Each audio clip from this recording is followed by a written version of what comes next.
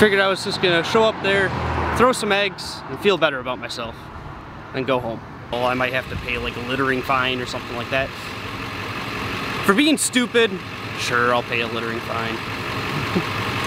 Were you threatened by a gun, with a gun at all? They did pull up a shirt, stuff like that, but I'm gonna be honest, nobody's gonna pull out a gun just to shoot you because you're throwing eggs. If somebody does that, you got more issues than, yeah, more issues than people throwing eggs at you, I guess.